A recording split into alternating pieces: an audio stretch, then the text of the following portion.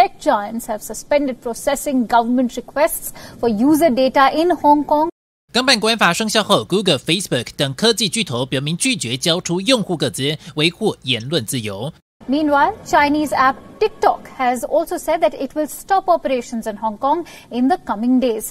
抖音国际版 TikTok 也决定撤出香港市场。TikTok 发言人指出，在港版国安法下，在港企业可能被要求向中共提供用户个资或审查内容，而母公司字节跳动科技因而无法拒绝中共当局的要求。近来 TikTok 敏感的中资背景已经接连引发各国政府的不安疑虑。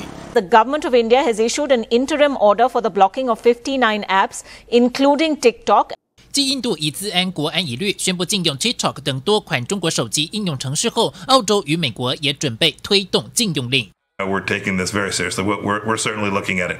We've worked on this very issue for a long time. We declared ZTE a danger to American national security. We've done all of these things with respect to Chinese apps on people's cell phones. I can assure you the United States will get this one right too. Would you recommend that people download that app on their phones tonight, tomorrow, anytime currently?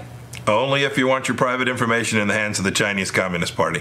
即使 TikTok 先前澄清，中共从来没有要求他们提供用户数据，用户数据也没有储存在中国。但是中共透过中国公司盗取资讯的黑历史，加上 TikTok 先前爆发的内容审查争议，不免让人心生疑虑。新唐人亚太电视赵腾岳，台北采访报道。